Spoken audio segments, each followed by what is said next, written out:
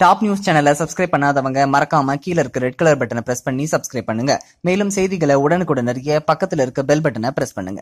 நடிகர் விஜய் நடிப்பில் தீபாவளியன்று வெளியான மெர்சல் திரைப்படம் நாடு முழுவதும் பெரும் விவாதத்தை கிளப்பியுள்ளது.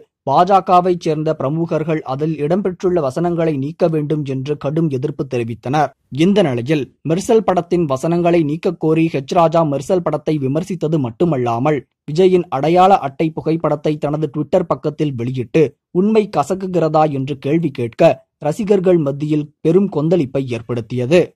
அவரின் இந்த செயலுக்கு பல தரப்புகளில் இருந்து எதிர்ப்பு வந்த நிலையில் பாடகி சின்மயி அவருக்கு ட்விட்டரில் பதிலடி கொடுத்துள்ளார். எது கசக்குகிறது? ஒரு தனிப்பட்ட குடிமகனின் அடையாள அட்டையை அவரது ஒப்புதல் இல்லாமல் சமூக வலைதளங்களில் பகிர்வது சட்ட ரீதியானதா?